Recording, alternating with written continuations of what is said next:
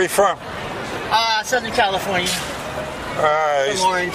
I used to live on Hermosa, Manhattan Beach. Oh, yeah. I've been there many a time surfing. Back in the day. Yeah. Thanks for bringing back those old memories. Had some great times. What do you do there? I surf a lot. That's about it. You surf a lot. Retired from what? From a restaurant business, Togo's Eateries. Okay. Now, let me digest what you got here. Make America think again and resist. What are you resisting? I'm resisting pedophiles in the White House. Pedophiles in the White House. Are you aware, let me ask you if you're aware of this, and then we can look it up to make sure that I said the right thing. Because I never say anything I don't know for sure. Okay?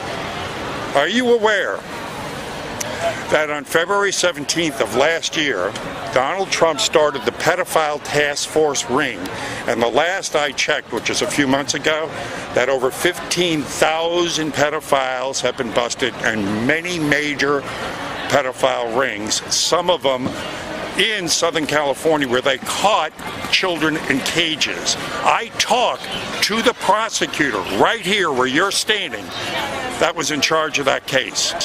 And he told me directly that it had directly to do with Donald Trump's task force ring. Did you know that? Well, I knew that they had all kinds of things going back to Nixon, because he's the one who started that whole situation. In fact, are you familiar with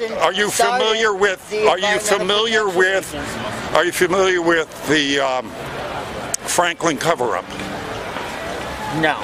You seem to not have very much knowledge of the thing you say you were resisting. Franklin was president. He was the No, listen to me. The Franklin cover-up was a man named Larry King, who was head of the Franklin Loan and Savings in Nebraska, where the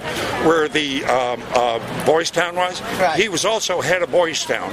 He was also a sadistic pedophile who ran a pedophile ring from Boys Town into the White House. That was broken by the Washington Times. It was on front page news for 2 days and disappeared. Right. Now, they were going to air that on the Discovery Channel. Word came down from the powers that be, destroy all copies. You can still see it. It's called the Franklin cover-up.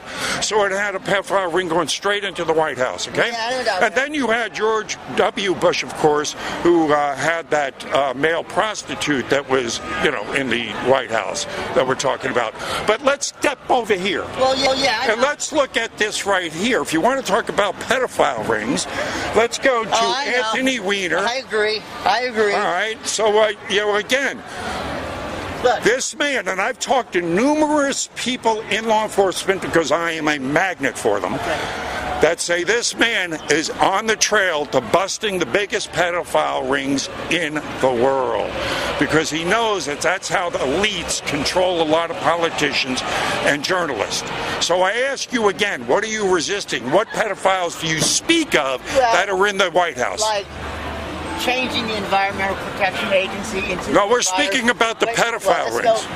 Changing it into the Environmental Pollution Agency by telling... So you're a believer in global warming too, am I correct? Oh, I mean... Are you? I believe in science.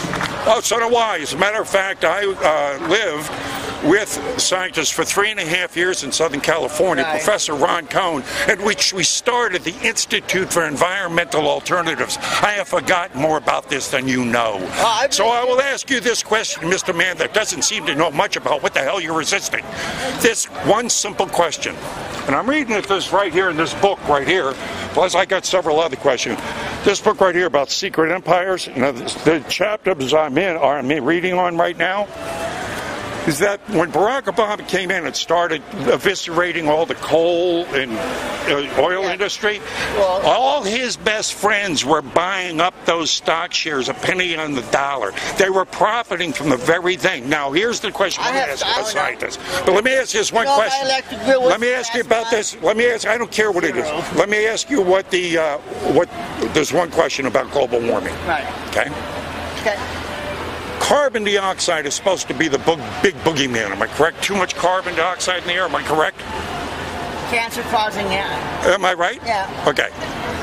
How much carbon dioxide, percentage-wise, makes up the atmosphere right now? How much? And at any given time, over the past couple of 100 years, what has it been? I don't know. Well, you would think that if you're out here protesting something, you would have some knowledge. So far, you've shown me you have no knowledge of anything. It's less than half of 1%. You ought to learn something before you start wearing shirts like that. Keep on showing your idiocy.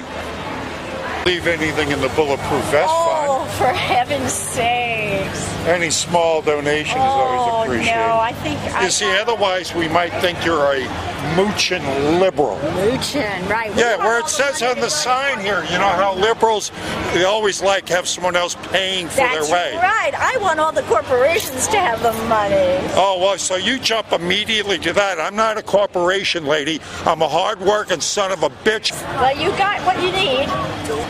What's that, dear? You being a moochin' liberal? No, him.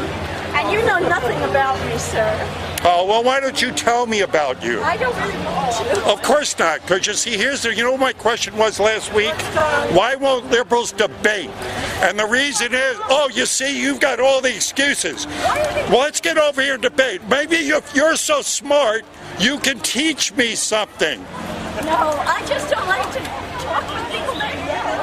I'm just trying to, you know, because obviously, you know, I'll talk in a nice, quiet NPR voice for you.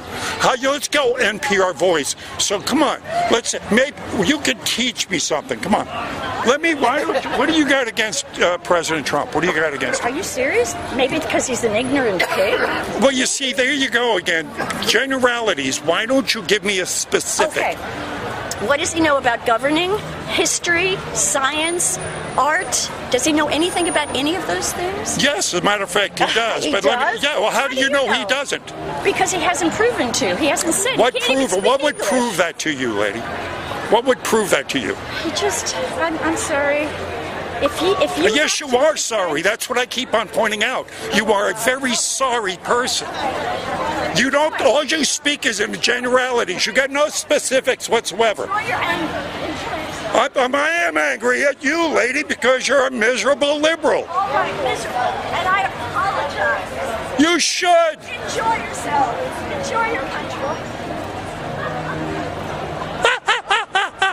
You gave me nothing. I asked you for some specifics, and all you could do is give me generalities because you haven't got anything to talk about.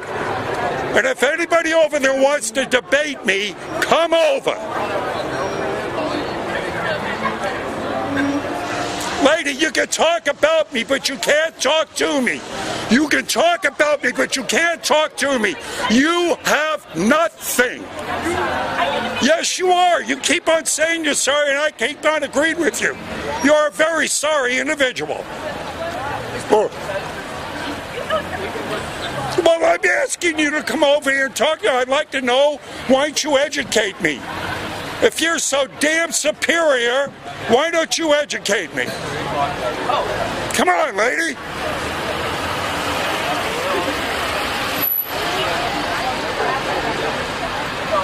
And you still didn't tip me. You're still a moochin' liberal.